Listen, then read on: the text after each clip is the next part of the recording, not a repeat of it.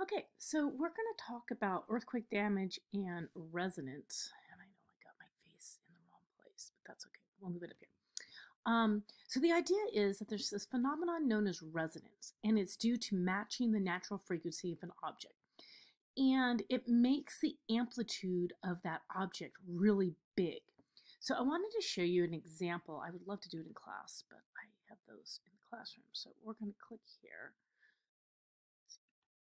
And we're going to go to the breaking of glass. So let's watch this one first.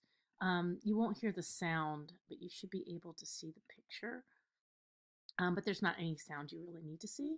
So this is going to show a glass in front of a machine that is making a sound. I'm not sure if you can hear it. It's very loud.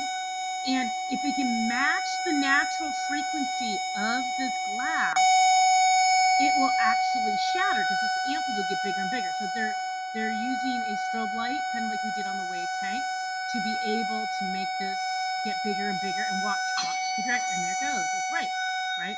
And that's due to something called resonance. Now, this can also happen.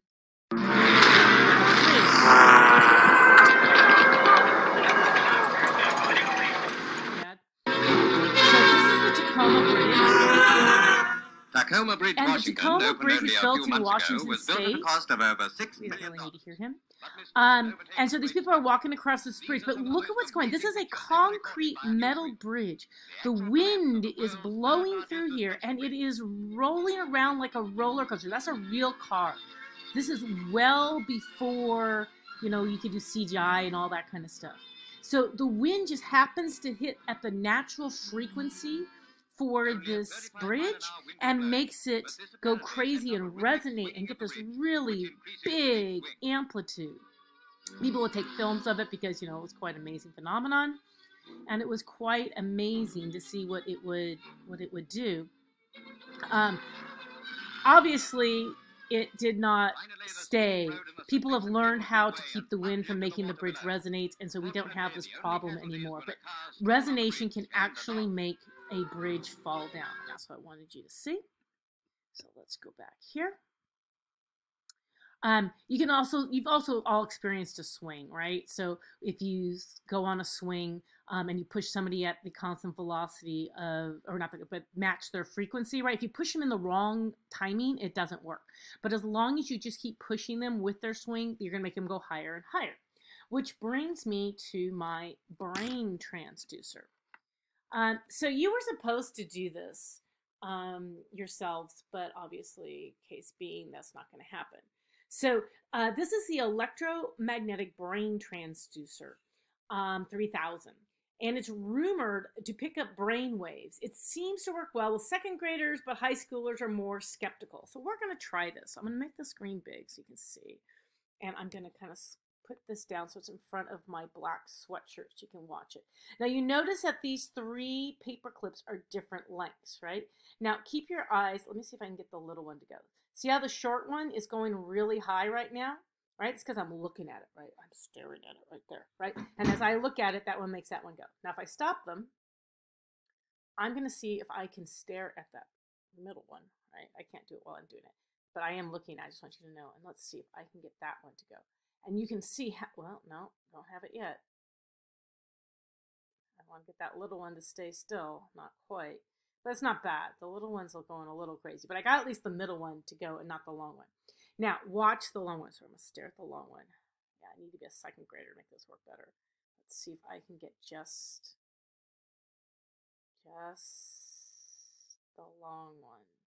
Come on, just the long. So see how the long one's going much higher? This one over here, I know it doesn't really look it. Let me see if I can get it back. Hang on, we're gonna get this. Make them all stop. Watch the big one. That one.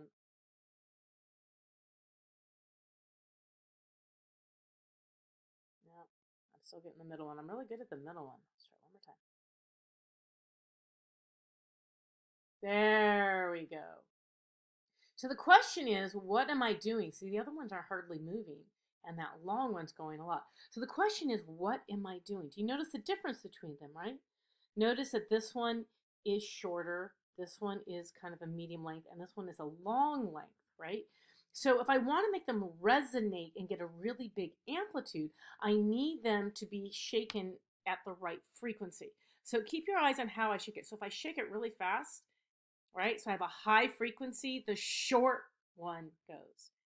So that means I have to shake it a little slower here. So I'm going to try to shake a little lower. See, so I'm shaking a little bit less. And so the little one's going still, but if I can just not shake too fast, I can get the middle one. And then if I shake really slow, I know that one's the hard one, right? But the idea is that as the wavelength gets longer, the frequency gets shorter, just like with our wave equation, right? That they're inverses of each other. So I wanted to have you share that. You can try this at home. I just have like a skewer that I found and I tied on some paper clips. You'll probably be more successful than I am, or find your second grade friend who can do that with you. But that's known as resonance. So you're supposed to try to do it. So these are some of the questions that we were supposed to have. And basically, how would this relate to making a building more earthquake resistant? So you're going to try that with an activity at home, I hope.